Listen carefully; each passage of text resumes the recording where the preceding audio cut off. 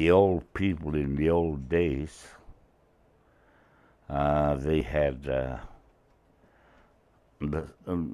this, belongs to them, Yes. but we added more houses, Yes.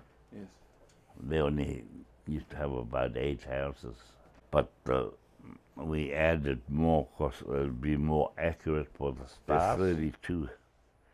32 houses, which is makes it more accurate. See, these are the stars here, the names of the stars, and where they are actually marked. Now, to make it simple, this is where the navigator sits, and that mark there, the right angle mark, is pointing straight to the east if you're going north.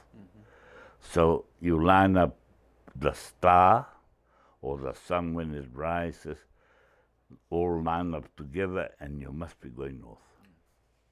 Ne? So that's how it sort of works.